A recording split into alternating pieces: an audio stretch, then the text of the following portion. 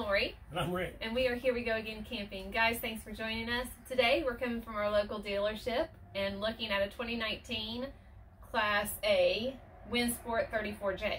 Good job. Yeah, guys, really like this. I think I might have Lori interested in it, which is... I am a little interested in this one. If you've watched us and you've seen some of our videos, this is a big step for her.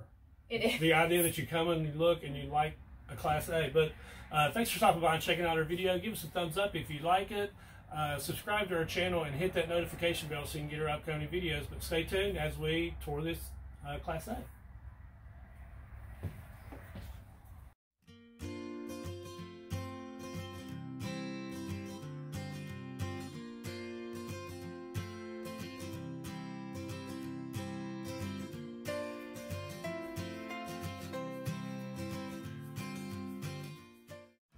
So here is our layout. I love this layout. It's kind of like ours in the fact that you've got the bunk beds and you've got the sleeping over the driver's cab. However, this has a king bed. It does. And it has, I feel like it's a wider walk space. Yes. I don't know if that's true or not, but it feels like it's wider. Most definitely. It's more open, I believe. But we're going to go through, you can pause it on these specs if you want to look at them, but just some of the things that we really liked is that we continue with our V10 engine. We have much bigger fuel capacity. Much bigger, 80 gallons. Yeah, which we would love. But walking around here on the outside, loved the storage on this. If you've seen any of our videos in the past, the storage in the Class C, it drives me bananas. It really does. And Class A's just have that more luxurious feel and a whole lot more space underneath for storage, which is great. The slide out takes up the whole driver's side. Yes. I mean, it is a huge slide out, which is kind of similar to ours as well. But you have an awning over the slide out. Yes, to protect the top of it. Hopefully to prevent leaks. I'm not sure, but that's the whole hope for it, and to prevent limbs getting in there. I love that it has a ladder in the back so that you can climb up on it. Yeah. So that's a plus. It actually has an outdoor sink, not kitchen, right? It has an outdoor sink and refrigerator. Yeah, you can't cook. That's the only thing it doesn't have in this per se outdoor kitchen. And here I'm opening it up. One thing we didn't like, we didn't understand, is that the door didn't open up a little bit higher. So I mean, the kids wouldn't bump their, well, one of our kids wouldn't bump their heads, but the rest of us would. And that's one thing we miss on our travel trailer, was the idea of having an outdoor fridge. Yes, because we actually used it a whole lot more than what you think, because with kids wanting to drink, I mean, it gets hot outside. That was an easy access for them to get cold drinks without having to come in all the time. Yeah, and one thing about this motorhome, it has 5 TVs, one of them being outside. I'm not really sure how much I would use the outside TV, but it'd be there if you needed it, I guess. Right, and I do like how that door doesn't go up because it kind of protects it. Right. But then that's what the awning's for. So again, the doors throw me off. Yeah, but I mean, we looked at this going into it. We knew it was used. The people that had this before, I believe, took really good care of it. Yes. And that's the only way I would be interested in looking at a used motorhome, is going into it looking, there was no smell, stinks, whatever, didn't see any leaks, going through the little checklist that we make. The obvious things. But I really like the layout and just having all the everything up front in the cab, like for the jacks. The electric jacks, the automatic leveling. As you can see, there's a lot of space in here. I mean, it has convectional microwave oven. It has the stovetop and the oven itself. A king-size bed. King size. Yeah. Which is fantastic. So much storage on the inside for closet space, clothes. It has a TV over there.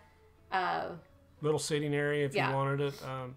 But the bunk beds, for us having the 3 kids and 3 dogs, this would be a must for us to continue on, would be bunk beds. The bonus with the bunk beds is the top one actually folds up, and it's actually a storage area, like a closet. Yeah. It has a place to hang clothes and doors to close to hide it. Yeah, I was a little shocked with the doors for the bunk beds, but I liked it. I think even if our kids slept in there, they would want to be closed up. It might be a little warm, Yeah, but they would want the privacy, I think. I think the doors are more for the closet. Yeah, but I would go into this saying that I was super impressed with this motorhome. Like Lori said, the walkway, the openness of it. We get a little crammed up in our Class C when it's raining, when it's bad out, especially with all of us and the dogs. Yes. Now, here's the one thing I was confused about is there is a place for a TV here across from the bunk beds, but each bunk bed had its own TV at the end, at the foot of the bed. So I'm not sure what they were going for there, but it's a pretty spacious bed or bathroom. I mean, it has a shower, not a tub. It has the toilet, of course, and I love the wraparound countertop space. Yes, I love. Lots of counter space and lots of cabinet space as well. Much more than what we have. But, it actually is, yes. But going back into this, 2019, I thought it was very well priced. I would have not even looked at it.